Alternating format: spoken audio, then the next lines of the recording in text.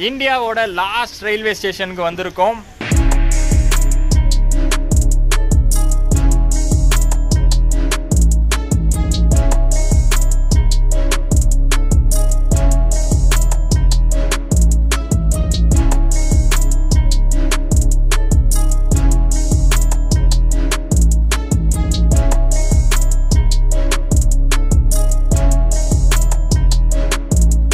Hi guys, இந்தியாவோட north east டிப்ல இருக்கக்கூடிய last railway ஸ்டேஷனுக்கான journey தான் இந்த vlog.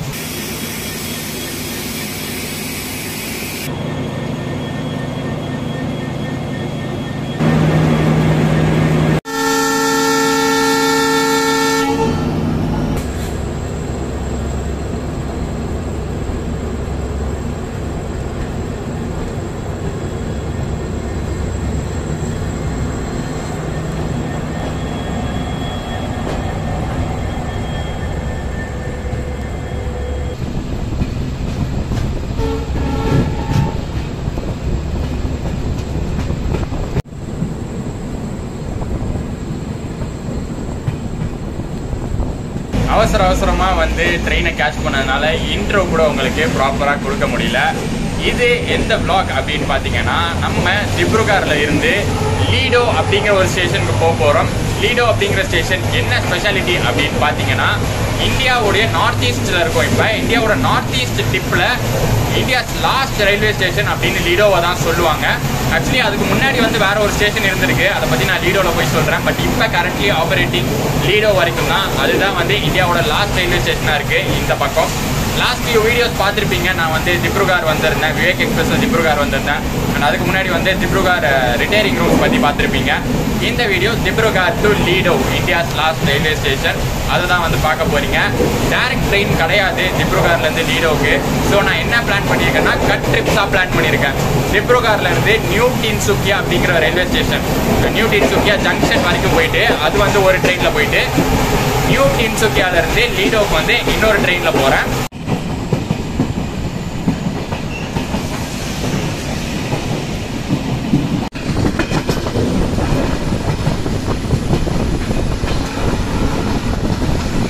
ஃபஸ்ட்டு திப்ருகார்லேருந்து நியூ டின்சுக்கியாவுக்கு எந்த ட்ரெயினில் போகிறேன் அப்படின்னு பார்த்தீங்கன்னா, சண்டிகர் எக்ஸ்பிரஸ், திப்ருகார் டு சண்டிகர் எக்ஸ்பிரஸில் தான் ட்ராவல் பண்ணுறேன். ஒரு ஜென்ரல் டிக்கெட் வாங்கியிருக்கேன் திப்ருகார் டு டின்சுக்கியா. வாங்கிட்டு ஜென்ரல் கோஸ்ட்டு தான் உட்காந்து ட்ராவல் பண்ணிகிட்ருக்கேன். காஸ்ட் எவ்வளோ ஆகுதுன்னு பார்த்தீங்கன்னா, திப்ருகார் டு நியூ டின்சுக்கியா வந்து 30 rupees ஆகுது ஜென்ரல் டிக்கெட்டில் ட்ராவல் பண்ணேன்.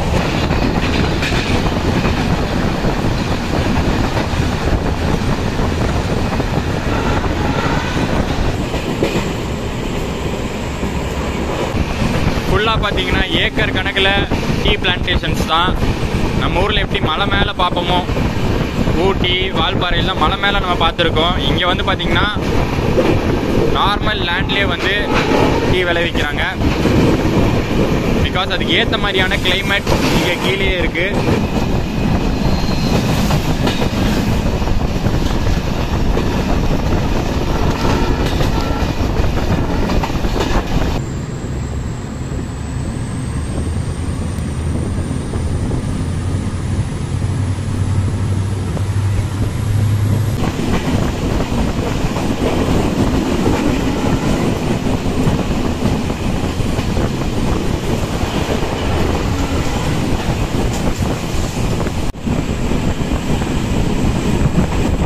அடாத மலையிலையும் நம்ம விடாமல் விளாக் செய்கிற மாதிரி அவங்களும் பார்த்தீங்கன்னா அங்கே அடாது மலையில் விடாது டீ இலைகளெல்லாம் பறிச்சிட்டு இருக்காங்க.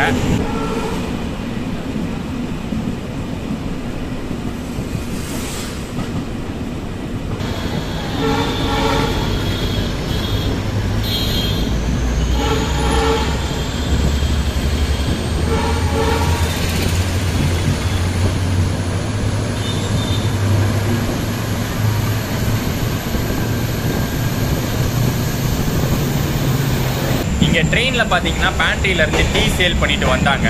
சரி குடிப்போமேன்னு ஒரு டீ வாங்கினேன். தரமான டீயாக இருக்குது. லைக் நம்ம ஊரில் குடிக்கிற மாதிரி டேஸ்ட் இல்லை, இங்கே டிஃப்ரெண்ட்டாக இருக்குது, செம்ம டேஸ்ட்டாக இருக்குது. ட்ரெயின்குள்ளே கிடைக்கிற டீ எப்படி இருக்குன்னா, வெயிலாம் வாங்கி சாப்பிட்டா எப்படி இருக்குன்னு தெரில. ஏன்னா இதுதான் ஒரு அசாம் டீன்னு சொல்லுவாங்கன்னு நினைக்கிறேன். அசாம் வந்து டீக்கு ஃபேமஸில். ஸோ மேபி சூப்பராக இருக்குது. டேஸ்ட்டும் செம்மையாக இருக்குது. இதோ பக்கத்தில் பார்த்தீங்கன்னா சாரல் அடிச்சுட்டே இருக்குது. இந்த கிளைமேட்டுக்கு குடிக்கிறதுக்கும் சூப்பராக இருக்குது.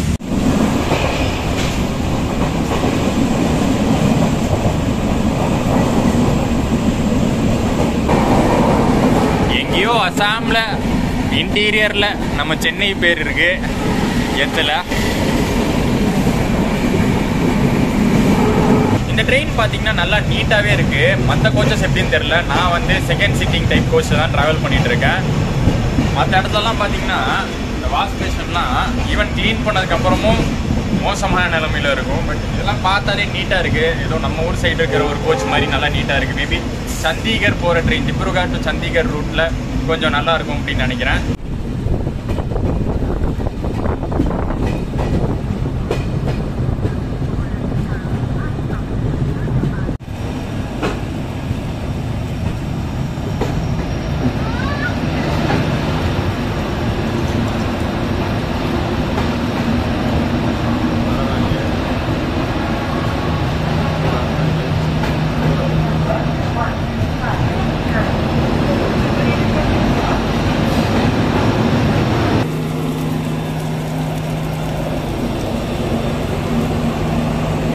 டின்சுக்கியா ஜங்ஷன் ரீச் பண்ணியிருக்கோம். எங்கே அந்த போர்டு தான் அங்கே இருக்குது. ஒரு சின்ன ஷார்ட் ஜேர்னி தான், பட் நல்லா இருந்துச்சு. அப்படியே அந்த மழையோட டீலாம் நடுவில் குடிச்சிட்டு சூப்பராக இருந்துச்சு. ஃப்ரீயாக தான் இருக்குது, பெருசாக ஒன்றும் கூட்டம் ஏறல. இதில் அப்படியே ஜாலியாக போகலாம் போல். சண்டிகர் போகுது. சண்டிகர் போகிறதுக்கு பார்த்தீங்கன்னா இதுவும் ஒரு லாங்கான ட்ரெயின் தான். இன்றைக்கி ஃபுல்லாக ட்ராவல் பண்ணுது, நாளைக்கு ஃபுல்லாக ட்ராவல் பண்ணுது. 3ஆவது நாள் மதியம் தான் சண்டிகர் ரீச் ஆகுது.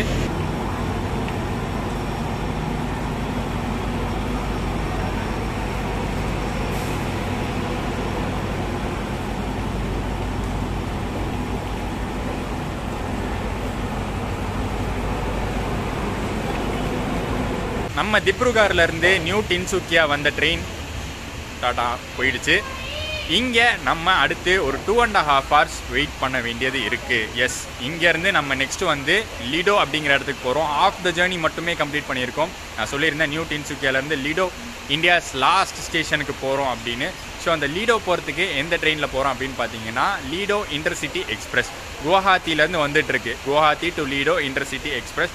அந்த ட்ரெயின் பார்த்தீங்கன்னா இங்கே 11:30க்கு நியூ டின்சுக்கியாவில் 11:30க்கு வரும். ஸோ ஃபஸ்ட்டு போய் டிக்கெட் எடுக்கணும். நான் நியூ டின்சுக்கியா வரைக்கும் தான் எடுத்திருக்கேன். இங்கே போய் திருப்பி லீடோ வரைக்கும் டிக்கெட் எடுத்துகிட்டு ஒரு 2.5 hours இங்கே வெயிட் பண்ண போகிறோம். டிக்கெட்டை வாங்கிட்டு மூடிட்டு பிளாட்ஃபார்ம்குள்ளேயே உட்காந்துருக்கலாம் அப்படிங்கிற ஒரு மைண்ட் செட்டில் தான் படி இறங்கி வந்துக்கிட்டு இருந்தேன். ஆனால் என்னை இருக்க விட மாட்டேங்குது.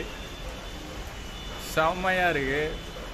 ஒரு சின்ன ஸ்டேஷன், ரயில்வே ஸ்டேஷன் ப்ளஸ் ஒரு ரயில்வே ட்ராக்கு, ரயில்வே கிராசிங்கு எல்லா செட்டப்பும் பண்ணி வச்சுருக்காங்க. அதை பாருங்களேன், அதான் ஸ்டேஷனாக.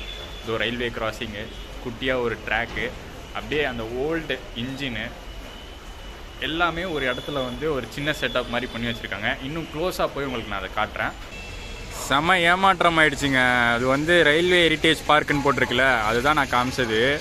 இன்றைக்கி மண்டே க்ளோஸ் தான். மீதி எல்லா நாளும் ஓப்பனாக, மண்டே மட்டும் க்ளோஸ் தான். சரி, ஓகே, நம்ம அந்த பிளாட்ஃபார்ம்லேயே போய் உங்களுக்கு நான் காட்டுறேன் அங்கேருந்து.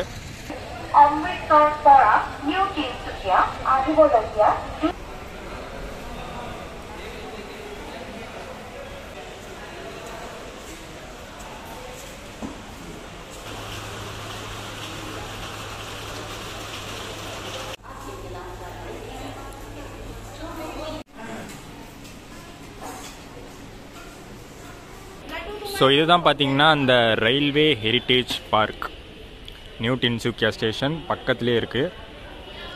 இங்கே நான் ஸ்டேஷன் பிளாட்ஃபார்ம் படி ஏறுறோம்ல, அந்த படியிலேருந்து தான் காமிச்சிட்ருக்கேன். இன்றைக்கி மண்டேனால க்ளோஸ்டு, ஸோ உள்ள அலௌடு இல்லை. சூப்பராக இருக்குது. அங்கே பார்த்தீங்கன்னா ஒரு சின்ன ஸ்டேஷன் மாதிரி பண்ணியிருக்காங்க. அண்ட் சுற்றி வந்து ட்ராக்கு, ஐ திங்க் அது சுற்றி ஒரு ரவுண்டு மாதிரி வரும் அப்படின்னு நினைக்கிறேன். அண்ட் மேபி ஓப்பனாக இருக்க டைமில் குழந்தைங்க விளாட்ற அந்த டாய் ட்ரெயின் மாதிரி ஆப்ரேட் பண்ணுவாங்கன்னு நினைக்கிறேன்.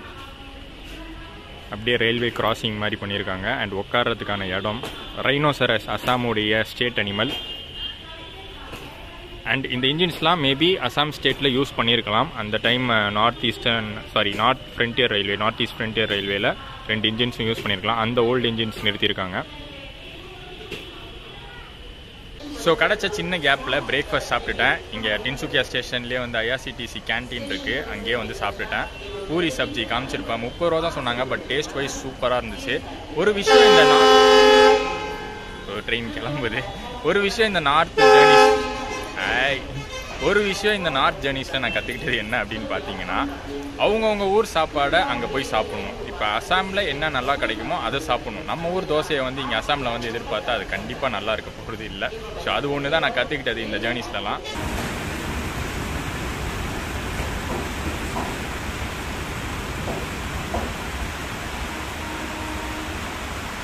நம்ம லீடோ இன்டர்சிட்டி எக்ஸ்பிரஸ் பார்த்தீங்கன்னா 11:20க்கு நியூ டின்சுக்கியா ஜங்ஷன் வந்து 11:30க்கு டிபார்ட் ஆகும். பட் கொஞ்சம் லேட்டாக வந்துட்டு இருக்கு, ஏன்னா ஆல்ரெடி டைம் 11:20 ஆயிடுச்சு.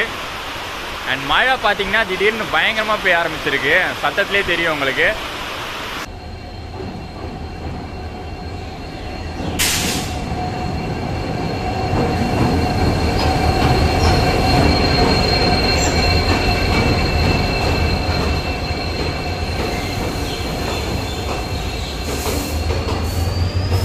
$11:35க்கு ட்ரெயின் நியூ டின்சுக்கியா ஜங்ஷன் வந்திருக்கு. 15 மினிட்ஸ் லேட்டாக வந்திருக்கு. இங்கே ஒரு 10 மினிட்ஸ் ஹால்ட்டுக்கு அப்புறம் தான் எடுப்பாங்க. அண்ட் நம்ம ஜென்ரல் டிக்கெட் தான் எடுத்துருக்கிறதுனால நான் ஜென்ரல் கோச் தான் ஏற போகிறேன். ஜென்ரல் கோச்சுங்கிறது லைக் அந்த செகண்ட் சீட்டிங் கோச்சில் ஏற போகிறேன். அண்ட் ப்ளூ கலர் கோச் இருக்குது. ரொம்ப நாள் ஆச்சு நம்ம இந்த மாதிரி ப்ளூ கலர் கோச்லாம் ட்ராவல் பண்ணி, ரொம்ப வருஷங்கள். அதெல்லாம் எக்ஸ்டிங்டே ஆக போகுது. ஸோ அதனால் இது ட்ரை பண்ண போகிறேன். இதில் இந்த கோச் தான் ஏற போகிறேன்.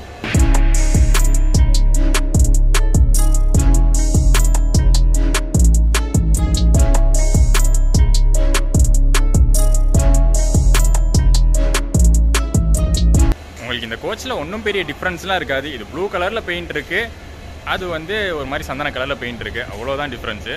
மற்றபடி இன்டீரியர்ஸ் எல்லாமே அதே சேம் தான்.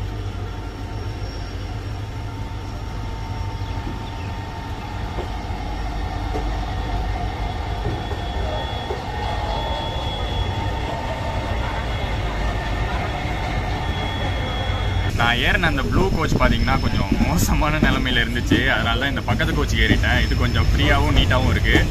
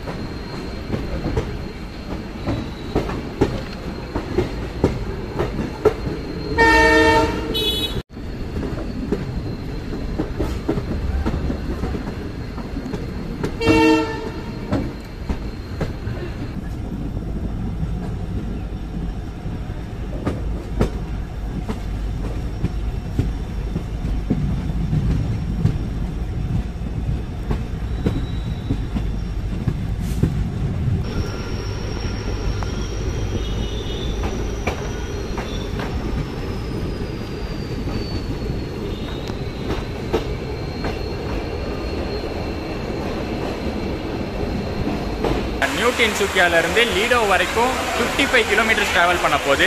நம்ம 55 கிலோமீட்டர்ஸ் ட்ராவல் பண்ண போகிறோம். அண்ட் நடுவில் 4 ஸ்டாப்பிங்ஸ் இருக்குது. அதில் ஒன்று இப்போ வந்துட்டோம், இன்னும் 3 ஸ்டாப்பிங் இருக்குது.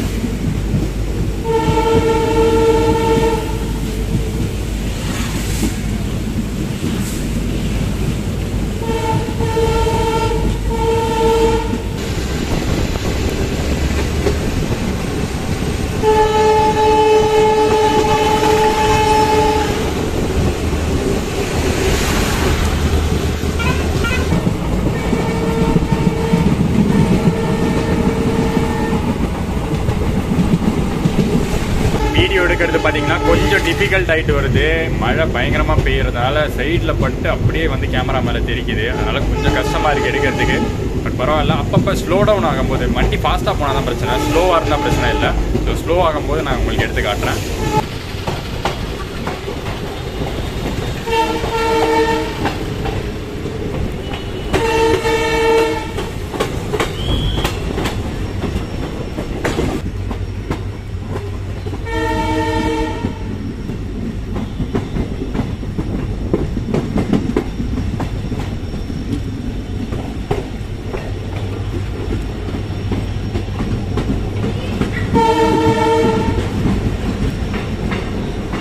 இந்தியாவோட ஒவ்வொரு எண்ட்லேயும் ஒவ்வொரு லாஸ்ட் ஸ்டேஷன் இருக்குது. சவுத்தில் அஃப்கோர்ஸ் நம்ம கன்னியாகுமரி, நார்த்லேயும் வெஸ்ட்லேயும் எதுன்னு தெரில, ஈஸ்ட்டில் லிடோ, அதுக்கு தான் இப்போ நம்ம போய்கிட்டு இருக்கோம். வெஸ்ட்டும் நார்த்தும் தெரிஞ்சால் கீழே கமெண்ட்ஸில் சொல்லுங்கள்.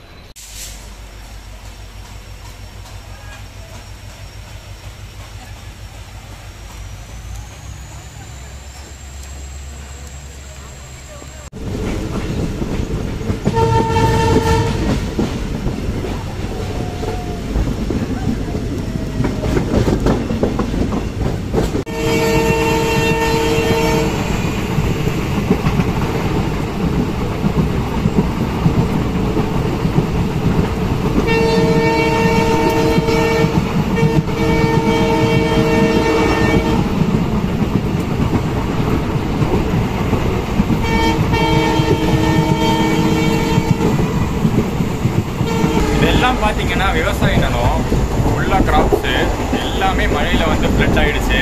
மோசமான மழை பெஞ்சிட்டு இருக்கீங்க அசாமில்.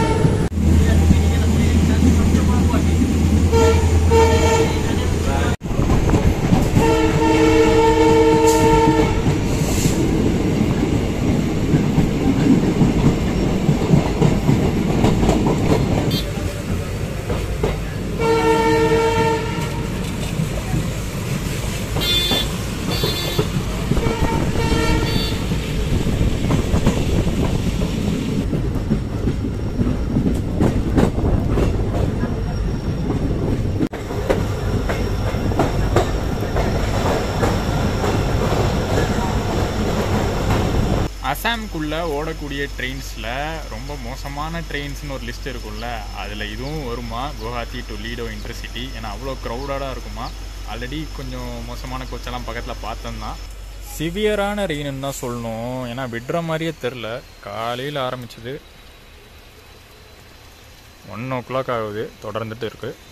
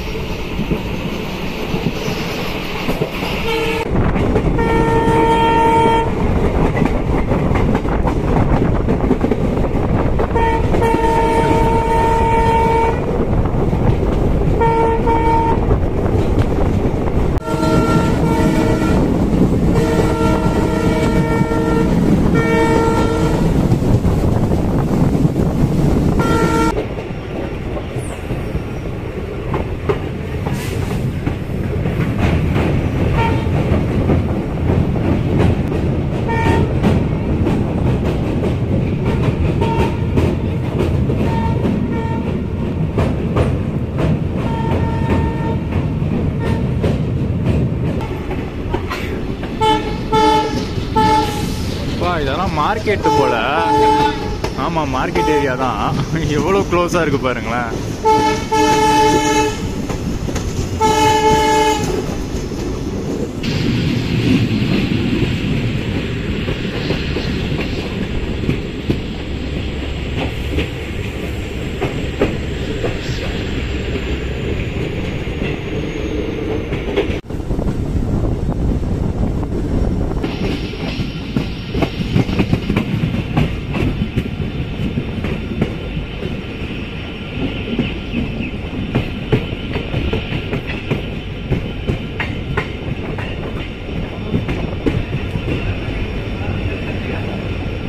இங்கே பாருங்களேன், மார்கரிட்டா அப்படின்னு ஒரு ஊர், சீஸ் பேரில் அது.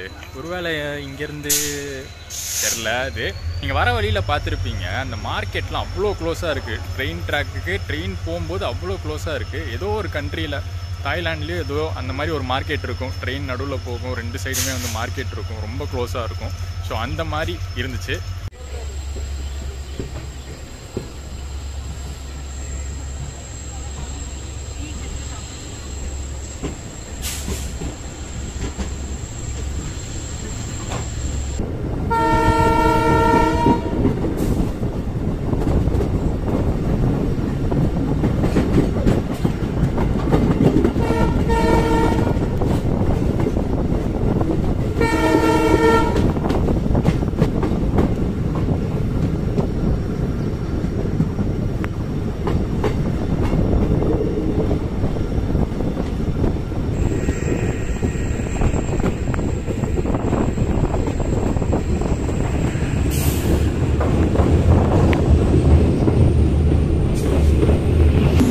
நான் நோட்டீஸ் பண்ணேன், இங்கே வீடெல்லாம் பார்த்தீங்கன்னா பேம்பூ வச்சு கட்டுறாங்க. அந்த பேம்பூ ஸ்டிக்ஸை வந்து சைடில் வச்சு ஒரு பாக்ஸ் மாதிரி கட்டிட்டு மேலே வந்து தகரம் போட்டுடுறாங்க.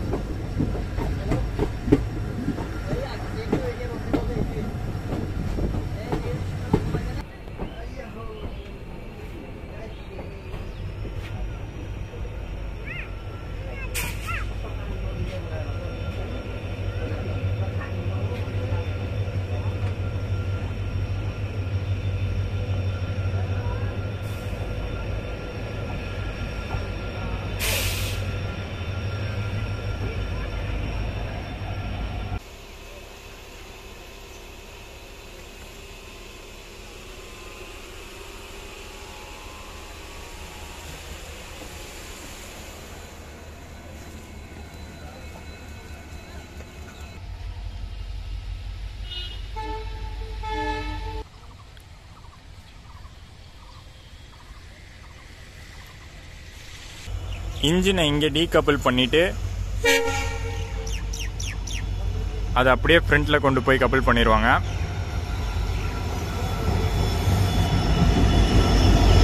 எஸ், இந்தியாவுடைய லாஸ்ட் ரயில்வே ஸ்டேஷன் லீடோ ரீச் பண்ணியிருக்கோம்.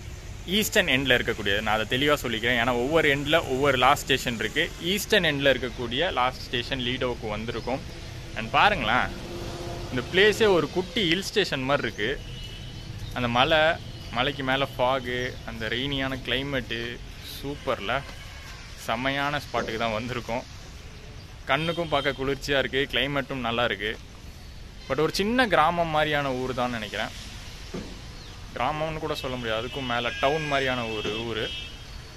எக்ஸ்ப்ளோர்லாம் எதுவும் பண்ண போகிறது இல்லை, ஏன்னா எனக்கு ரிட்டர்ன் ட்ரெயின் பார்த்திங்கன்னா இதே ட்ரெயின் இங்கேருந்து ரிட்டர்ன் போகும். குவஹாத்திலேருந்து வந்து இங்கே பெருசாலாம் ஒன்றும் ஹால்ட் இல்லை, ஒரு 2 hours தான் இங்கே நிற்கும். திருப்பி 3:30க்கு குவஹாத்திக்கு கிளம்பிடும். ஸோ நான் இதில் கிளம்பி டின்சுக்கியா வரைக்கும் போகணும். ஏன்னா இதை விட்டுட்டேன்னு வச்சுக்கோங்களேன், அடுத்த ட்ரெயின் 5:30க்கு தான் இருக்குது. அது வந்து ரொம்ப லேட் ஆகிடும் எனக்கு போகிறதுக்கு. இதை தாண்டியும் ஒரு ஸ்டேஷன் ஃபஸ்ட் இருந்திருக்கான், பட் அது வந்து இப்போ ஆப்ரேஷனில் இல்லை, அது வரைக்கும் ட்ரெயின் போகிறது இல்லை. இதோட ஸ்டாப்பு இப்போதைக்கு இதுதான் கரண்ட் ஸ்டேஷன். மேபி அது மீட்டர் கேஜாக இருந்து ப்ராட் கேஜாக கன்வெர்ட் பண்ணும்போது அது போயிருக்குமோ என்னமோ. இப்போதைக்கு லீடோ தான் வந்து லாஸ்ட் ஸ்டேஷன் ஆஃப் இந்தியா இந்த ஈஸ்டர்ன் எண்ட் அப்படின்னு சொல்லலாம். அண்ட் உங்கள் எல்லாருக்கும் பிடிச்சிருக்கோம் அப்படின்னு நினைக்கிறேன். ஒரு டிஃப்ரெண்ட்டான ட்ரை பண்ணி காமிச்சிருக்கேன் இந்த வாட்டி. இந்தியாவோட லாஸ்ட் ஸ்டேஷன் வரைக்கும் வந்திருக்கேன். உங்கள் எல்லாருக்கும் பிடிச்சிருந்தா மறக்காமல் லைக் அண்ட் ஷேர் பண்ணிடுங்க. இன்னொரு இன்ஃபர்மேஷன் மறந்துட்டேன், நிறைய இன்ஃபர்மேஷன் இருக்குது, மறந்ததெல்லாம் சொல்லிகிட்டே இருக்கணும். இங்கேருந்து பர்மா பார்டர், அதாவது மயன்மார் பார்டர் வந்து ரொம்ப கிட்ட 60 கிலோமீட்டர்ஸ் தான் இங்கேருந்து, லீடோலேருந்து மயன்மார் பார்டர். ஸோ ஆல்மோஸ்ட் ஒரு இன்டர்நேஷ்னல் பார்டர் கிட்டே வந்திருக்கும் அப்படின்னு தான் சொல்லணும்.